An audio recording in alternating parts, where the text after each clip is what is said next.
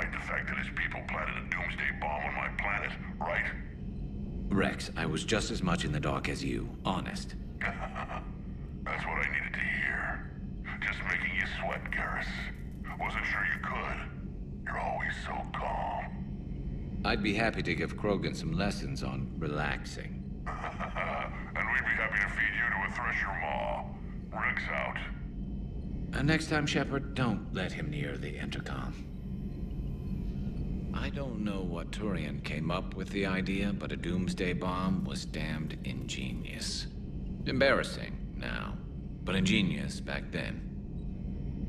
I'm glad Rex is taking this so well. My people haven't exactly treated his kind with charity over the years.